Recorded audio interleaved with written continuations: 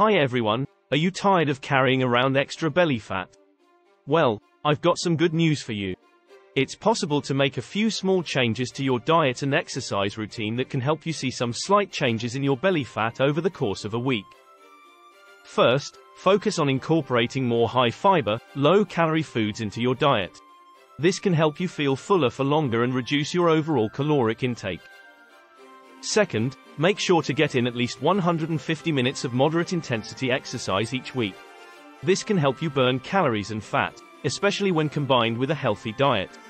Third, consider adding in some targeted ab exercises to your routine, like planks and Russian twists.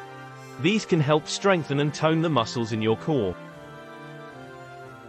Finally, don't forget the importance of getting enough sleep and managing stress. Both of these can affect your body's ability to burn fat, so make sure to prioritize them in your routine.